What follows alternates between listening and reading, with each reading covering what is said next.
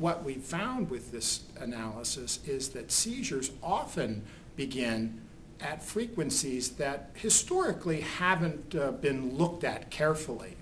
So while it's an old technique, intracranial EEG, we're now beginning to ask questions about how we perform intracranial EEG and are there techniques that we can use to extend intracranial EEG and improve the performance of intracranial EEG. And I think the preliminary data suggests that the answer to that is yes. A useful analogy that is often helpful is the idea of a forest fire.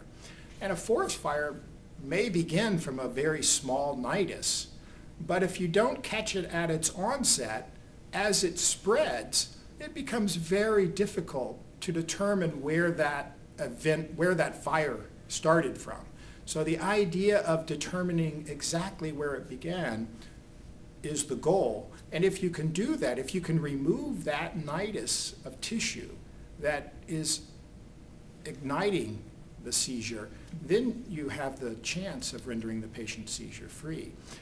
To extend that analogy, what we've done historically might be thought of as looking for forest fires from outer space where you have a relatively poor spatial resolution, and maybe you're looking over a narrow bandwidth of frequencies. And it's not until the fire in that case gets large enough that you can actually detect it. What we're asking is, what if you use a more sensitive sensor, extend the bandwidth, better spatial sampling, can you more tightly identify where the seizures start from? So this is an early study, and it's important to consider the limitations of this study. It is a retrospective study, so the data were analyzed after the fact and then compared with the patient's outcome from epilepsy surgery. And the primary result is that we've identified that it's a particular seizure onset pattern that is more frequently associated with seizure-free outcomes.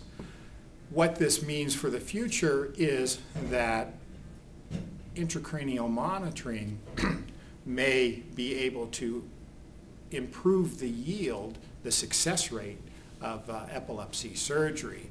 And these studies are now underway.